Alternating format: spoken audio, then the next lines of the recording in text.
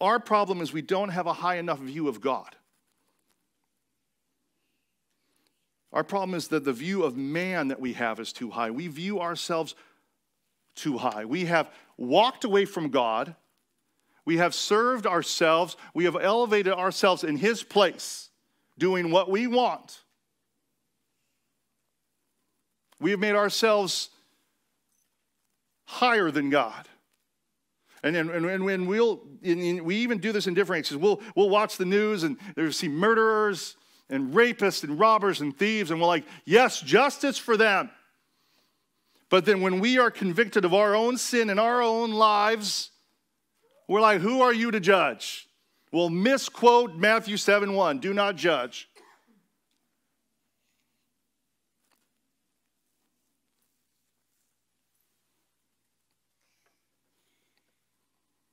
We must lower the view of ourselves and raise the view of God.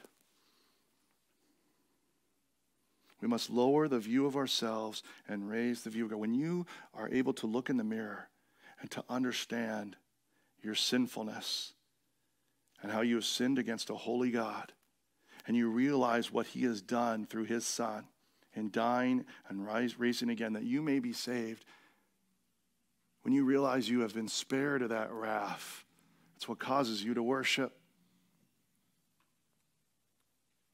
Far too many of us severely underestimate the seriousness of our sin against God.